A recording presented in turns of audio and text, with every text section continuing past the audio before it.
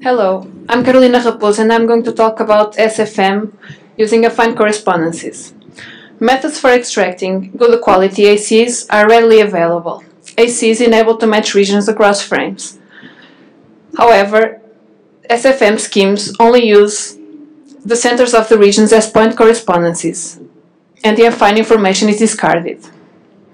Besides giving the matching of regions across frames, what do ACs tell us more about the scene? Consider an AC consisting of an affine mapping A and a point correspondence XY.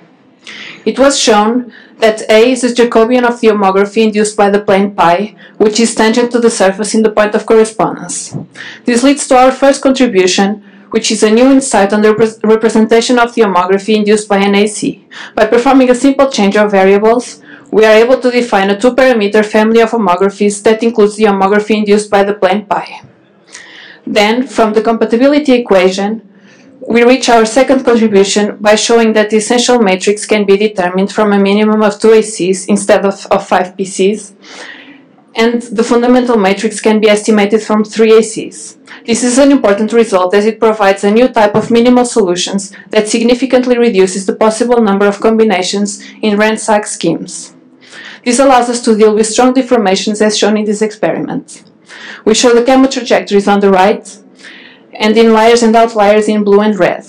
This example shows that the strong pedestrian motion causes the 5-point algorithm to fail in correctly identifying outliers, yielding a large error in the trajectory in black. Moving forward, both trajectories perform similarly, up to a point where the 5-point method selects points on the pedestrian as inliers. This causes a gross error in the trajectory, which takes an impossible turn to the right. It can be seen that our method is systematically more robust to dynamic scenes, and that the 5-point scheme tends to select moving points as inliers, as shown in these frames.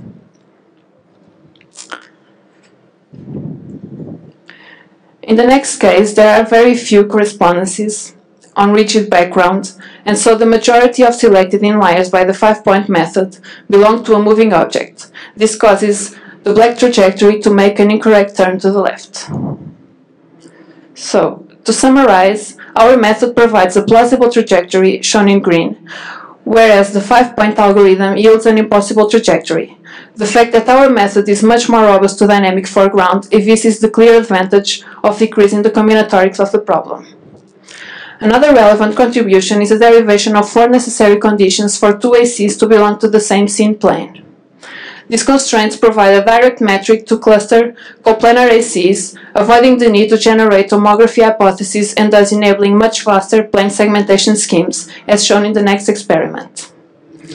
So, we compare 2 methods that perform multimodal fitting with a method that makes use of our proposed direct metric to create a matrix of similarities, which is used as input to the affinity propagation clustering scheme.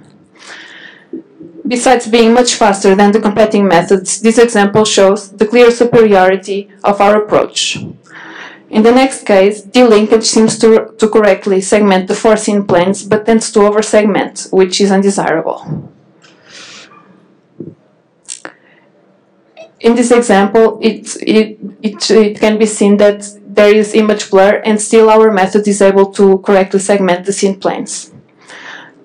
The last example shows that our method is the only one that is able to segment the small faraway plane, and so providing a better segmentation. Thank you.